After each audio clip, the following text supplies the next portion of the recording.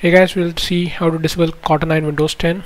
So in the search bar, type run, open run application, type regedit, click OK, select yes, registry editor will open. Now follow my screen.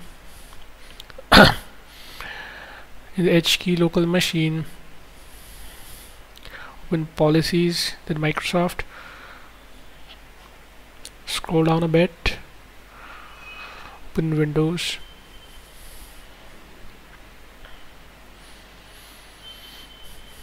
right click on Windows, create new key,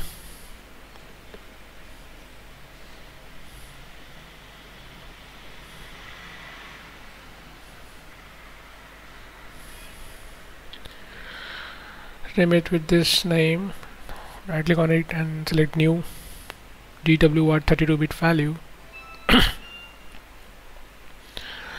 Rename it as this,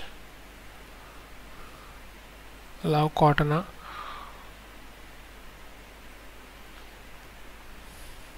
open this, set value and close the registry editor. Now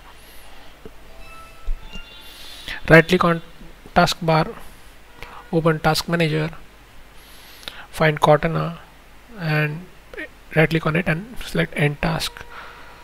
Find all occurrences of Cortana here.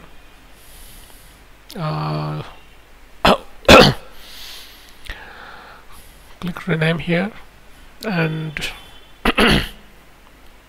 rename this value with